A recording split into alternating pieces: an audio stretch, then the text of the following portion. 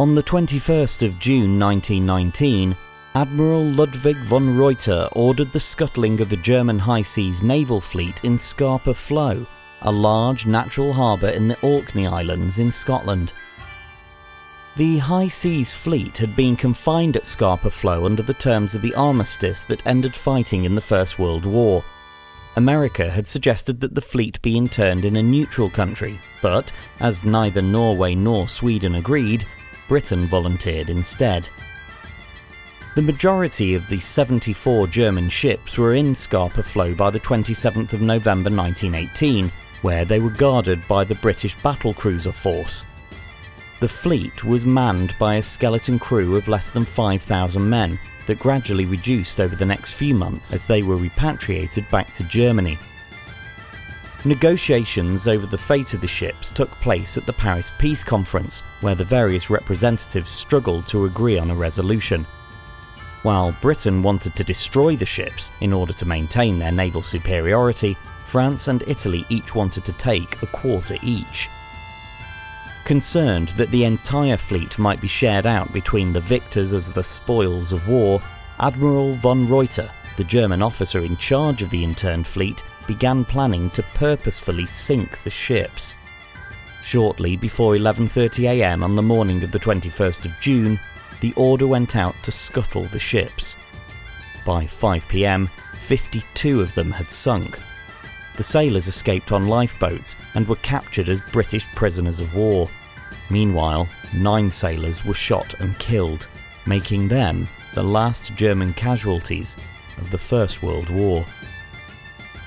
MS Dresden was a Köln-class light cruiser, one of only 2 ships of this class to be completed. The other was sister ship SMS Cöln, which also lies on the seabed of Scapa Flow. SMS Dresden was built by Haualtzwerk in Kiel and launched on the 25th of April 1917. She was a replacement for the earlier SMS Dresden, which was scuttled at Robinson Crusoe Island off the coast of Chile after the Battle of the Falklands in 1915. Dresden and her sister ship SMS Cöln were completed during World War I. A class of 10 ships had been planned, but 8 were scrapped before completion. Cöln and Dresden were slightly larger and faster redevelopments of the Königsberg class of light cruisers. Despite being the final class of light cruisers to be built during the war, they demonstrated the Germans' continued interest in building surface warships even after failing to achieve a breakout during the Battle of Jutland in 1916. Dresden did not see full service until August 1918 because priority in manning was being given to the submarine service at the time. Once she had been commissioned, the ship joined the reconnaissance screen for the German High Seas Fleet, assigned to the 2 scouting group, alongside SMS Königsberg, Pillau, Braunau, Nürburg and Karlsruhe. The cruisers were in service in time to join the major fleet operation to Norway in April 1918. The I Scouting Group and 2 Scouting Group, along with the torpedo boat flotilla, were to attack a heavily guarded British convoy to Norway. But the Germans failed to locate the convoy, which had, in fact, sailed the day before the German fleet had left port. As a result, Admiral Reinhard Scheer, Commander-in-Chief of the fleet, broke off the operation. In October 1918, SMS Dresden and the rest of the 2 Scouting Group were primed to lead a final attack on the British Navy. The plan was to attack merchant shipping in the Thames estuary, while the rest of the group were to bombard targets in Flanders in an attempt to draw out the British Grand Fleet. Admiral Reinhard Scheer intended to inflict as much damage as possible on the Royal Navy in order to secure a better bargaining position for Germany, whatever the cost to his fleet. On the morning of the 29th of October 1918, the order was given. However, sailors on several other warships mutinied and the unrest ultimately forced the operation to be cancelled. During the sailors' revolt, SMS Dresden was ordered to steam to Eckernford in the Baltic Sea. Here she was to serve as a relay to the nearby city of Kiel, as major unrest had disrupted communications. The ship then went on to Swinemünde in the Baltic Sea. Reports were circulating that mutinous ships were en route to attack the cruisers stationed in Swinemünde and, consequently, SMS Dresden's crew partially scuttled the ship. The reports proved false and SMS Dresden had to be refloated and returned to seaworthy condition. This involved removing all the ammunition for all the guns and allowing them to air dry. Following Germany's surrender in 1918, SMS Dresden became one of the last 2 ships interned in Scapa flow. Owing to turbine failure, SMS Dresden was unable to steam to Scapa in November alongside the rest of the high seas fleet.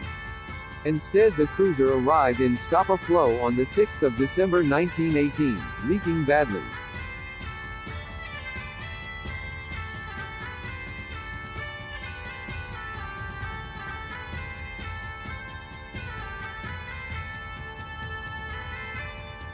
MS Karlsruhe was a Königsberg-class light cruiser, laid down in May 1915. She was named Karlsruhe after her namesake sank in the Caribbean in 1914 following an internal explosion. SMS Karlsruhe and her 3 sister ships, SMS Emden, Königsberg and Nürnberg, were vast improvements on their predecessors. Coal was carried in longitudinal side bunkers, which added extra protection against attack to the internal areas of ship. Oil was stored in tanks within the double bottom of the ships. Karlsruhe was commissioned into the High Seas Fleet in November 1916.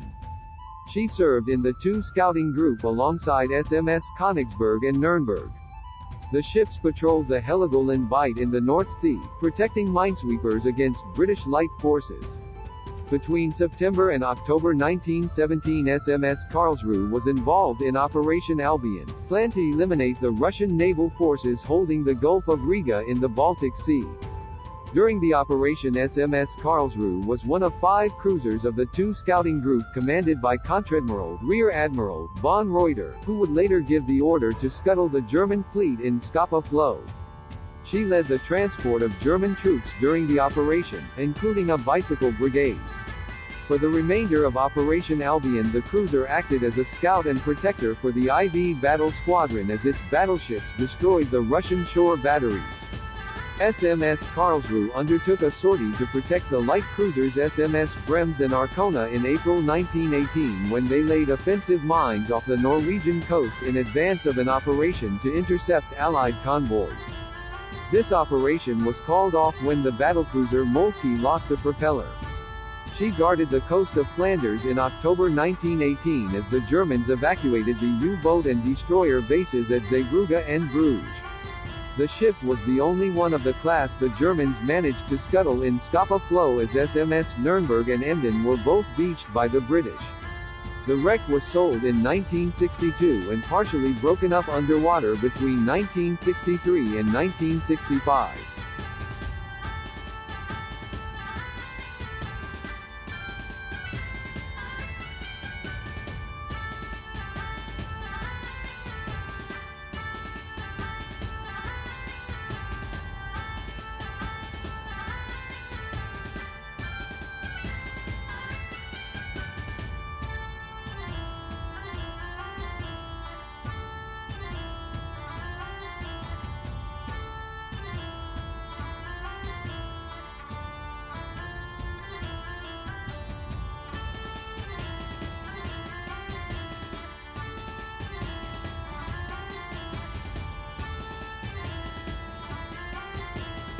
Kronprinz Wilhelm was initially Kronprinz, becoming Kronprinz Wilhelm in 1918 in honor of Crown Prince Wilhelm. The ship was a König-class battlecruiser, one of 4 ships of this class. The others were König, Grosser Kurfürst and Markgraf. Kronprinz was laid down in Kiel in 1911, launched in February 1914 and commissioned in August of that year. On the 8th of May 1915 she suffered a premature barrel explosion in one of its guns, but no significant damage was caused. In April 1916 the ship supported a German raid on Lowestoft and Great Yarmouth along the east coast of England. The battleship took part in the Battle of Jutland, the largest naval battle of World War I, fought on the 31st of May and the 1st of June 1916. Despite being part of the vanguard of the fleet, Kronprinz remained unscathed and suffered no loss of life. As part of 3 Squadron, Kronprinz attended the recovery attempt for 2 German submarines, U-20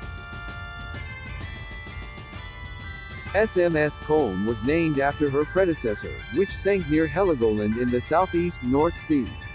She was built in Hamburg and was launched on the 5th of October 1916. Only SMS Cöln and SMS Dresden of this class were completed during the war.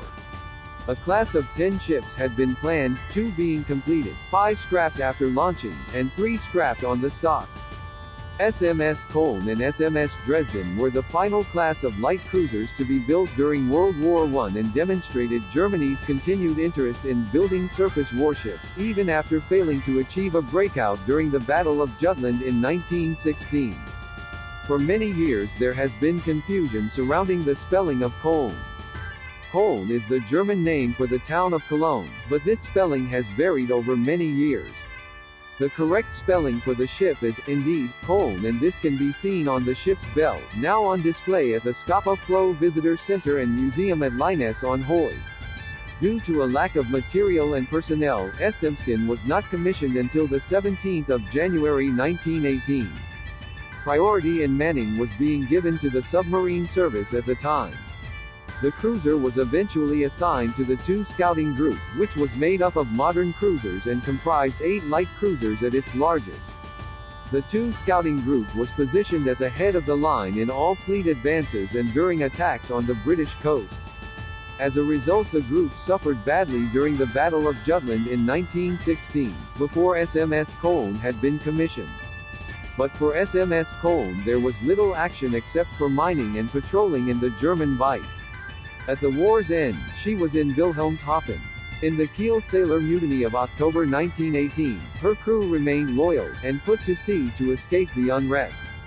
On the 21st of November 1918 SMS Köln arrived in the Firth of Forth for inspection and then continued north to for internment in Scapa Flow. She reached Scapa Flow with some difficulty due to a leaking condenser.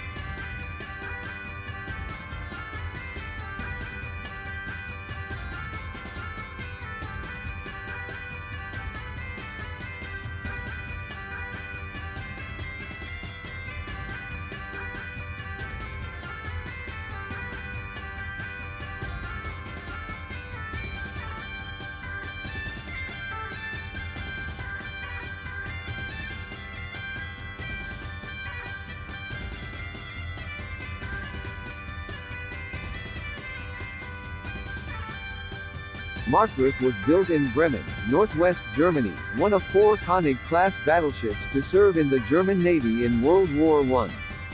She was commissioned near the beginning of the war in October 1914. All 4 König-class battleships, Markgraf, König, Grosser Kurfürst and Kronprinz, were involved in the majority of the high seas fleet action during the war. The Battle of Jutland, on the 31st of May and the 1st of June 1916, was to be the ship's first major action. She sustained 5 heavy-caliber hits and 11 men were killed, with a further 12 wounded. The ship was sent to Agboken for repairs until the 20th of June 1916. Markgraf took part in the advance on the British town of Sunderland on the 18th to the 20th of August, but this proved uneventful for the battleship.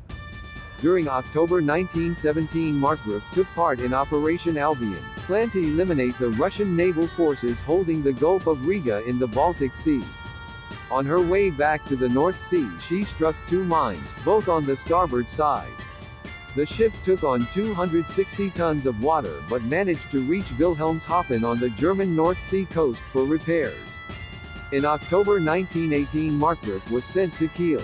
On arrival, armed guards boarded the vessel and 180 men, who had rioted through the night, were arrested. This act was pivotal in leading to the 1918-19 German Revolution. On the 18th of November 1918, Markgraf left Germany for the last time, to be interned in Scapa Flow.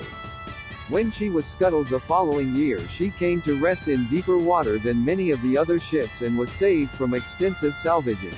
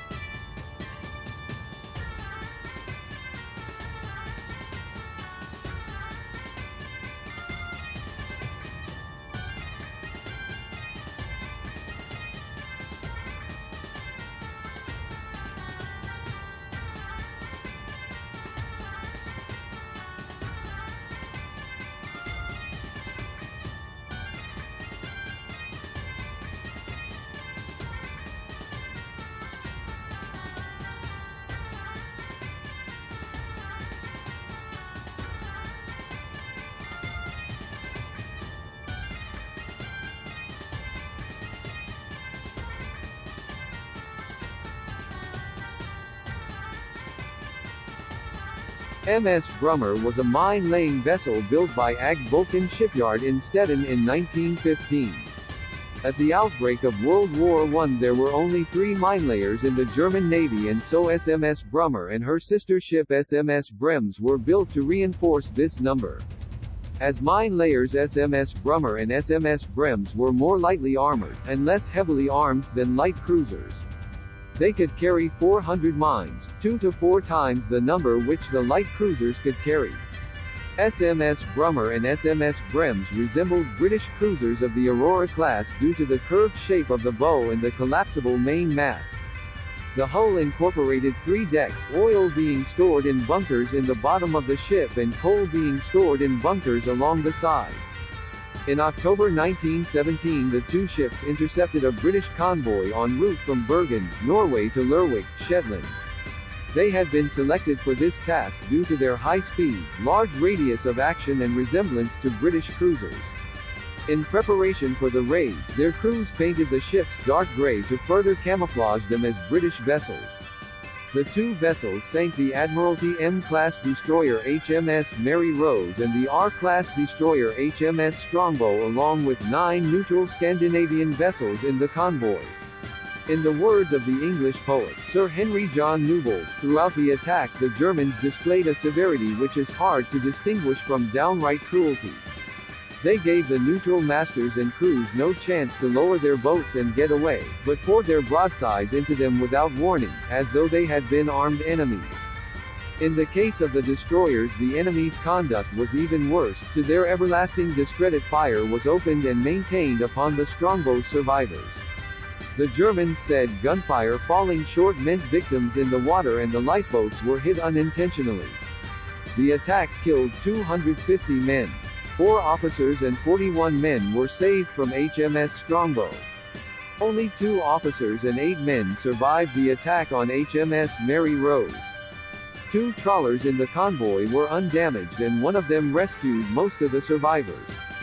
The successful action meant plans were considered to increase boiler space on SMS Brummer and SMS Brems so they could become commerce raiders. However, the plans were never followed through. SMS Brummer arrived in Scapa Flow for internment in November 1918.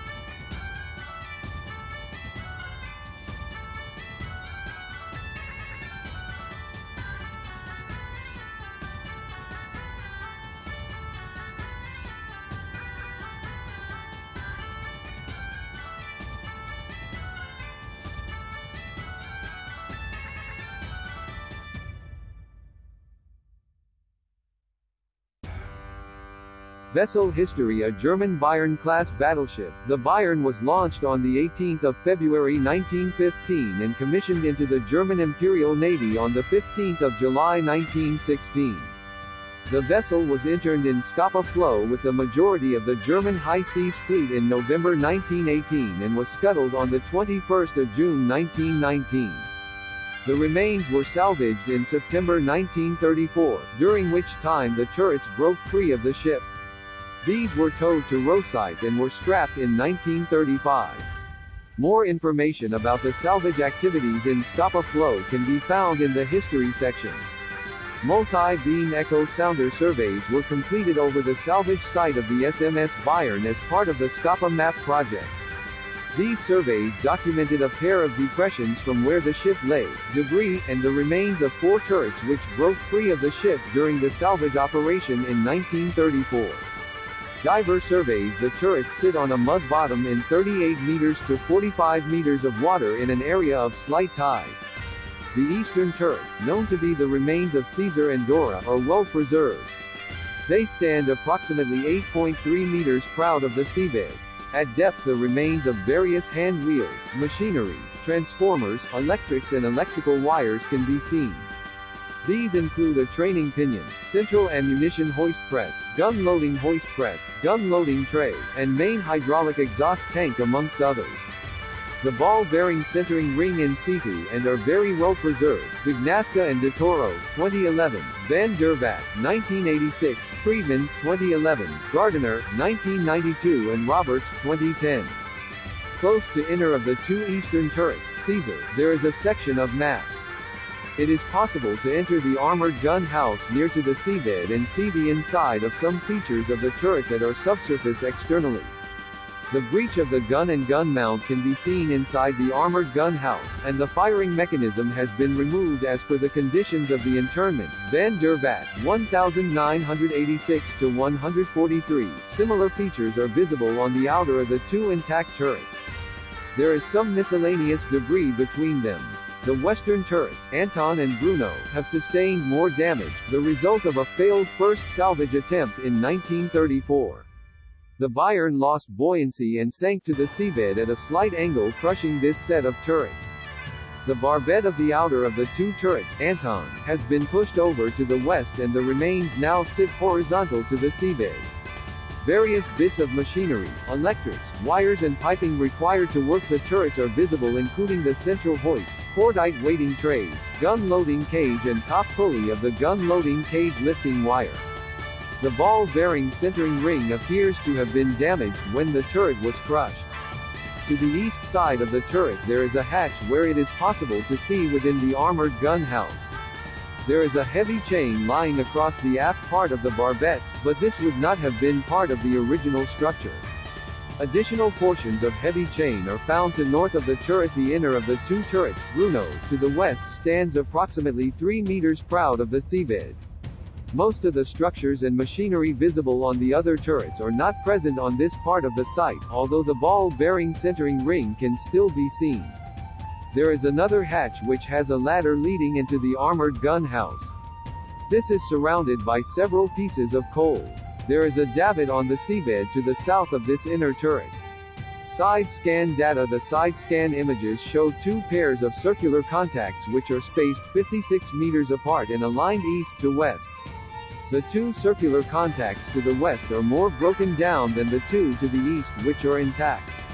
These contacts are interpreted as being 4 barbettes which form the lower part of a battleship gun turret. On the 2 western turrets the aft part of the armored gun house is visible. There is a debris field between the 2 sets.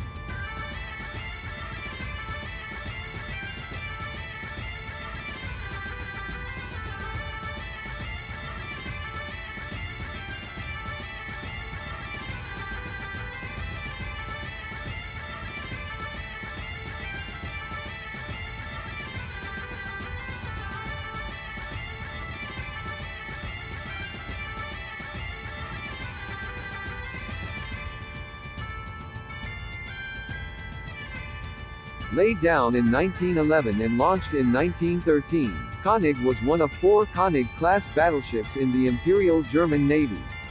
The ship was commissioned in 1914 and in 1916 led the German line in the Battle of Jutland. But König got off to a bad start, running aground in December 1914 in the Kaiser Wilhelm Canal, subsequently being rammed in the stern by sister ship Grosser Kurfürst. König had to be sent for repairs. König took part in the advance on Terschelling in the Netherlands on the 29th of March 1915. She formed part of the supporting force for the German raid on Lowestoft and Great Yarmouth in April 1916. During the Battle of Jutland, on the 31st of May and the 1st of June 1916, König was the lead ship and involved in the heaviest of the fighting. At 7:32 p.m. on the first day she was hit and listed to port. 6 minutes later shrapnel wounded Konteradmiral, Rear Admiral, Benke. In the early morning of the 1st of June the ship, part of 3 Squadron, made her way back to safe haven. Due to the amount of water the ship had taken on board she was drawing 10.5 meters, 2 meters more than usual. By the afternoon, König was in port. She had suffered 10 heavy and 5 or 6 medium-caliber hits. 1 officer and 44 men were killed, 27 were wounded. König's last significant action was Operation Albion. The ship landed troops on the island of Oso on the 12th of October 1917 and attacked several shore batteries. Along with Kronprinz she engaged the Russian battleship Slava, achieving 7 hits, which resulted in the crew of Slava scuttling their ship. In October 1918 officers of König defended the ship during the mutiny at Kiel and, as a result, several were killed. König and with the light cruiser Dresden were last 2 ships to arrive in Scapa flow for internment, on the 6th of December 1918. Unlike the majority of the German high seas fleet scuttled in June 1919, neither ship was raised during salvage operations.